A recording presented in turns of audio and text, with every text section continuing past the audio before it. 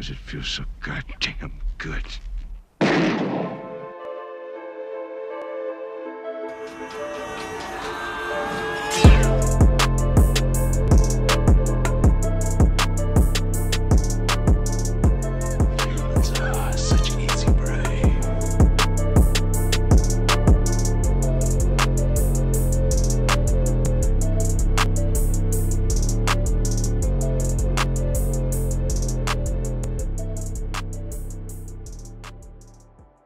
Hey, what's up everybody? It's Prone here and welcome to episode 5 of Prone's Picks, where I'll be talking to you about some of my favorite underappreciated films and filmmakers. On today's episode, I'll be getting all patriotic and shit, and we'll be taking a look at some of my favorite Ozploitation films. Do you see me, toe cutter? Do you see me, man? Now, Ozploitation films are essentially low-budget exploitation films filmed in Australia in the 70s and 80s. After the introduction of the R rating in 1971, genres like horror, action, sci-fi, post-apocalyptic, sexploitation, and martial arts films really started to thrive in Australia. I suggest checking out the fairly thorough documentary, Not Quite Hollywood, The Wild Untold Story of Ozploitation from 2008, if you haven't already. It's a really great starting point for these type of films. Now, as per usual, I'll be shining a light on the films that I think are underrated and underseen. So unfortunately, no Mad Max, no Razorback, or no Wake in Fright. But bear with me, still plenty of goodness coming up. So sit back, grab a bevy, and enjoy the episode. We're kicking things off today with the Ozploitation acid western Mad Dog Morgan. In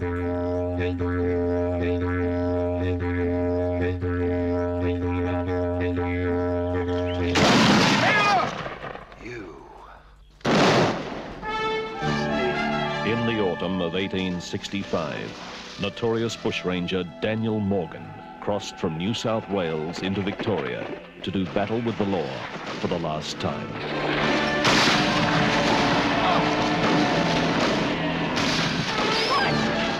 What happened has been a secret for over 100 years. Now the fascinating truth can be told. Stand, or he'll blow your bloody head off, and I'll knock out all your teeth. The movie is an historical drama based on the life of notorious bushranger Dan Mad Dog Morgan. Morgan witnesses a bloody massacre of the Chinese on the Victorian goldfields. He becomes disillusioned and turns into a robber. He's soon arrested and sent to a prison where he's severely abused. Upon release, he becomes a bushranger, vowing revenge. He then teams up with an Indigenous man who's also been wronged.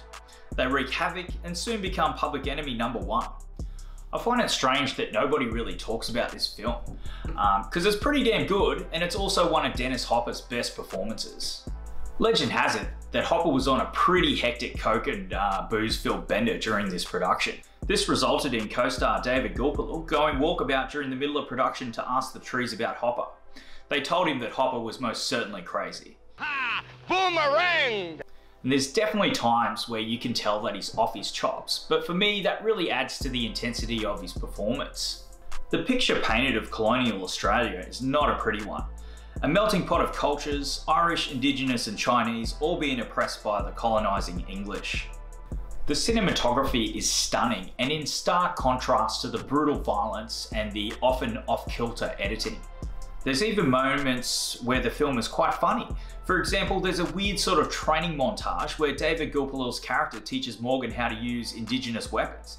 It's absolutely gold. He's got giant balls, that one. While at times tonally uneven, Mad Dog Morgan is still an absolute blast. It's brutally violent, weird as fuck, and with an all-in performance from Hopper, this is one hell of a strong recommendation from me. Mad Dog Morgan is currently streaming on Amazon Prime. Up next we have the super underrated coming-of-age adventure Frog Dreaming, aka The Quest. 3, 2, 1, go! You loved him in E.T. Now Henry Thomas is back as Cody Walpole. There's no brakes!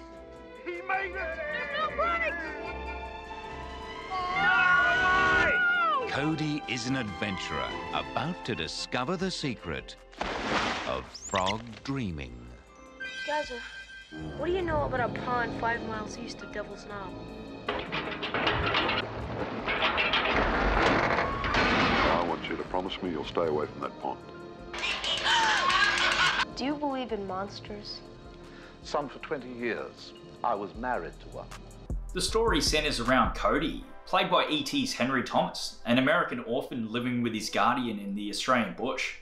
Cody and his friends love an adventure, and they discover a mysterious underwater legend in a forgotten quarry, which leads them on a strange journey to another world. Now, I only discovered this little gem a few years ago, which is a real shame, because I feel like if I had seen this as a kid, I'd hold it in the same regard as The Goonies or Stand By Me. One of the main reasons, I guess, why this film succeeds is the terrific writing and directing. It's written by one of the greatest screenplay writers Australia's ever produced, Everett DeRoche, and directed by Ozploitation god Brian Trenchard Smith. Both men are responsible for some of the best work from this period. Blackfella magic. Can't see him come, can't see him go. The cast is also terrific, especially the child actors who essentially carry the film. They're cheeky and at times offensive, but always empathetic, and they have tremendous heart. Apparently they all had a blast making the film, and Trenchard Smith had great rapport with all the cast, getting top performances out of nearly all of them. Along with the story and cast, the setting of regional Victoria is also a plus. The indigenous mythology, while at times can be hokey, is mostly handled quite well, unlike a lot of other films from this period. While parts of the film can be quite scary, I still recommend this one for mature kids, tweens, and adults who still believe in the spirit of adventure. Frog Dreaming is currently streaming on Amazon Prime, and for the collectors out there, Umbrella has a fantastic Blu-ray release. We're switching it up a bit next with the super weird Aussie vampire flick 1979's Thirst.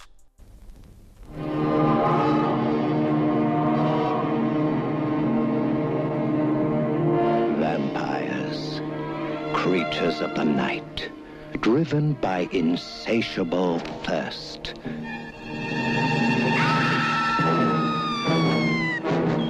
This ancient evil is now a modern industry, backed by big money.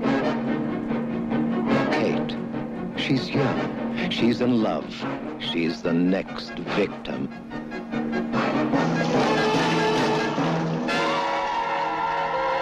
Thirst. Kate is kidnapped by a cult called the Brotherhood, who believe that she is the descendant of notorious Elizabeth Bathory, known as the Blood Queen. The cult, which harvests humans for their blood on a blood farm, tries to get Kate to join. She refuses, but for how long can she deny her natural instincts and fate? Now, Thirst definitely won't be for everyone. It's weird as fuck. And the story is pretty disjointed, it's kind of all over the place, but it still has heaps going for it. For one, it's a beautiful looking film. The cinematography and editing are great, and there's a nice mix of serene and disturbing imagery that's almost dreamlike in its delivery.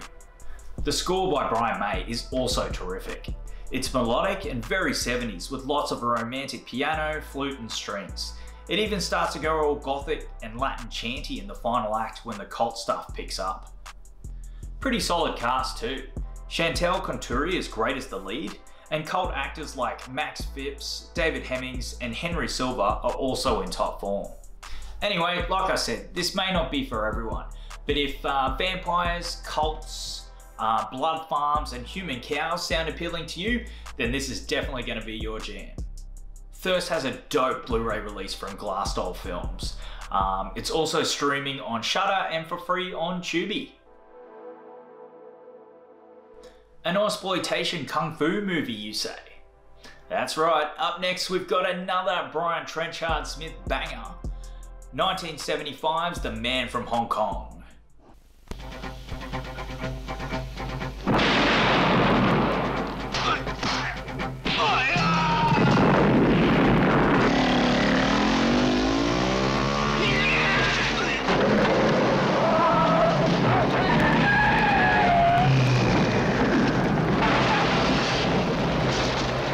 Nobody is safe from from the man from Hong Kong. Listen, there's a Chinese cop in town. He's beginning to annoy me.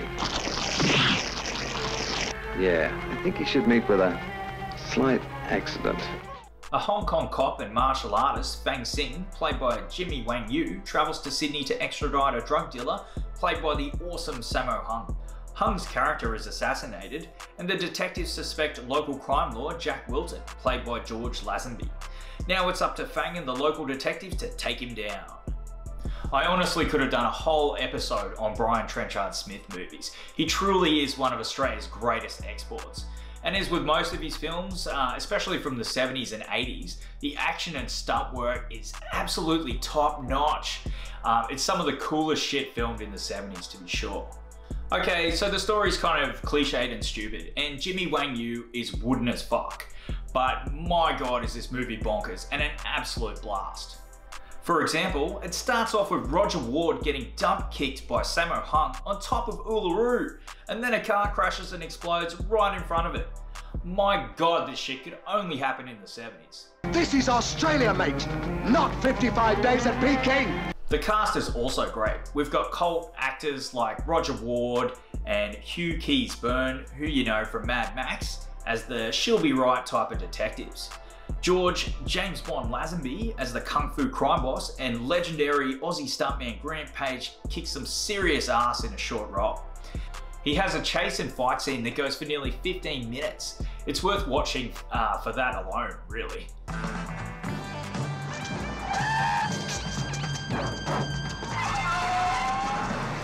Another great selling point for me is the awkward and ridiculous sex scenes.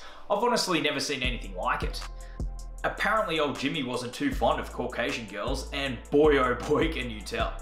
Zero chemistry between himself and any of his female co-stars. This is nice. What did you expect? Acupuncture? It's tonally crazy, and Jimmy Wang Yu is kinda unlikable, but it's a hell of a lot of fun and pretty much the definition of an Ozploitation film. The Man from Hong Kong is currently streaming on Amazon Prime, and once again, Umbrella Entertainment has a fantastic Blu-ray release of this film, packed to the wall with special features, and the second disc also has a bunch of other Trenchard Smith films on it. Definitely worth purchasing if you're a collector. Okay folks, we're jumping back into horror again with 1978's Long Weekend. There are secrets.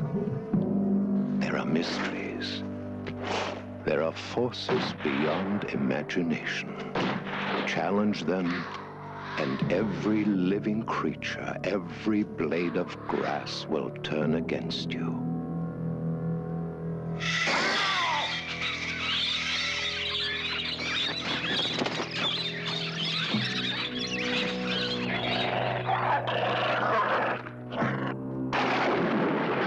Prepare yourself for the fright of your life.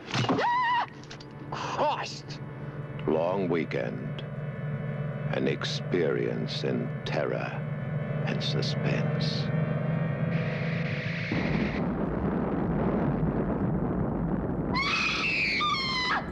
A bickering married couple take a camping trip on a long weekend to help mend their relationship. As the weekend progresses, the couple partake in reckless behaviour that demonstrates an increasing disrespect for the environment. They soon discover, though, that nature is in a very accommodating mood and that their relationship issues are the least of their problems. Now, on paper, Long Weekend sounds kind of stupid. I actually held out on watching it for quite a while because of the synopsis. But after watching a few other movies penned by Everett DeRoche, I thought I'd give it a go, and needless to say, I was pretty blown away. Now, DeRoche is definitely trying to make a statement here about how we as humans treat the environment, and that you kind of reap what you sow. You know, preachiness aside, there's still enough exploitation in the movie for it to be classed as Ozploitation. It's a tense and atmospheric little eco-thriller that's really well written and acted. It's also a great snapshot of 70s Australia. I definitely recommend it if you're a fan of Everett DeRoche's other work, 70s films, Aussie horror, and of course exploitation films. Long Weekend is currently streaming on Amazon Prime, and Umbrella Entertainment also have a Blu-ray and DVD release. Last up, we've got a heavy slice of Aussie neo-noir, 1978's Money Movers.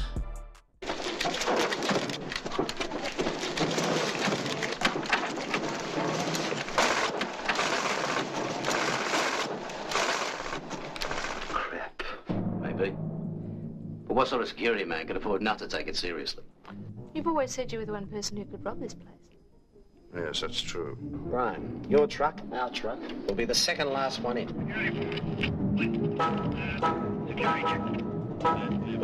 I got $2 million in that van. $2 million bucks? What's the bloody matter? You've been around money too long. You're going off your head. Looks like he couldn't find his way out of a light fog.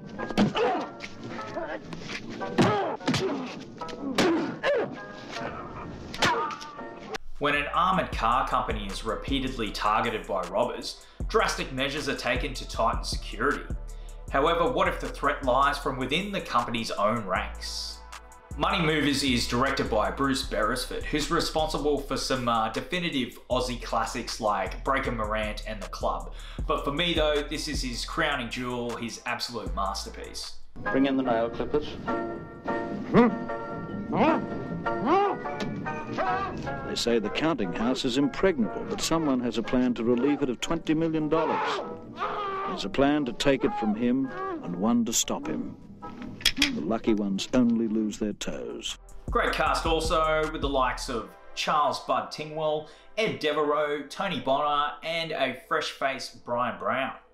This is a really strong recommendation from me, especially if you like heist films, neo-noir, and just Australian films from the 70s. Umbrella Entertainment have a really cool DVD for Money Movers, and I must give a shout out to Umbrella for releasing so many of these lost gems on DVD and Blu-ray. It's also streaming on Amazon Prime and Tubi, and if you have a look on YouTube, I think you can find a fairly decent rip of it. Now, as per usual, I had a fairly staunch short list of films for the episode. I left some off because A, I felt like they already had quite a lot of love, and B, they weren't really that accessible. But here's some honourable mentions coming up anyway. For over 200 million years, the crocodile has roamed the swamplands, coexisting with the people of the land. Today, it faces its greatest predator. There was another attack last night. 2 fishermen. Fishermen, that's a laugh. They were poachers. Poachers or not, they are big. Looks like you've done it well and truly this time, Besser. Me? It was one of your crocs that did it, not me. This is the one we thought we'd never see in our lifetime, man. Pity we have to kill it then. Yeah. Road games. What the hell? The truck driver plays games.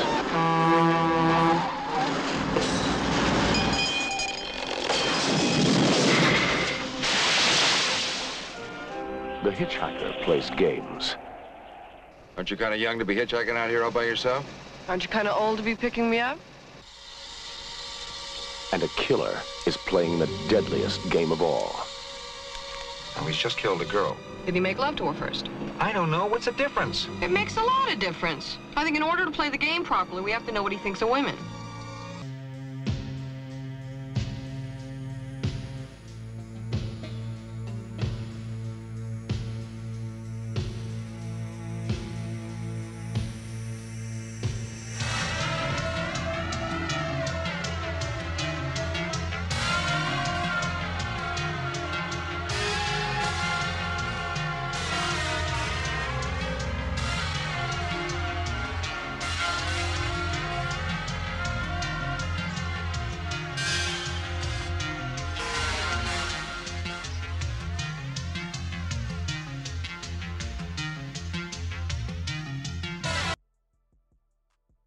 Patrick. A chilling investigation. Beyond medicine.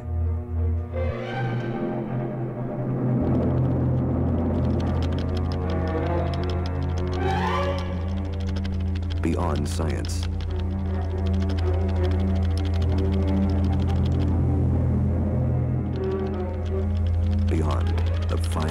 keen senses.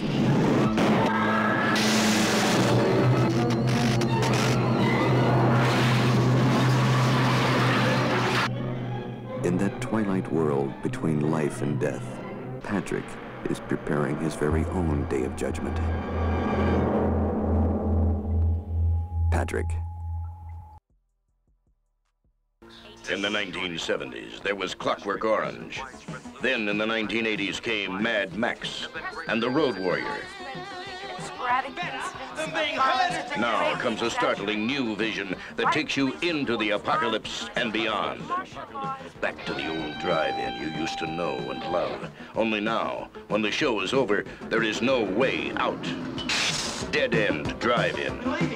Right now. Not getting through to you, am I, son? No cabs, no buses, no transport. So, you're here, you're here, you're here, you're here. The government decides what to do with you. Government. This is your home. You can't tell me they don't want to get out. Yeah, but they know they can't, son. There's no future. No future. Well, that's a wrap on episode 5, homies. Thanks for sticking around for the full episode. I hope that you have a fun, movie-filled week. Don't forget to hit the like and subscribe button. I'm Prone. I'll catch you next time. Peace.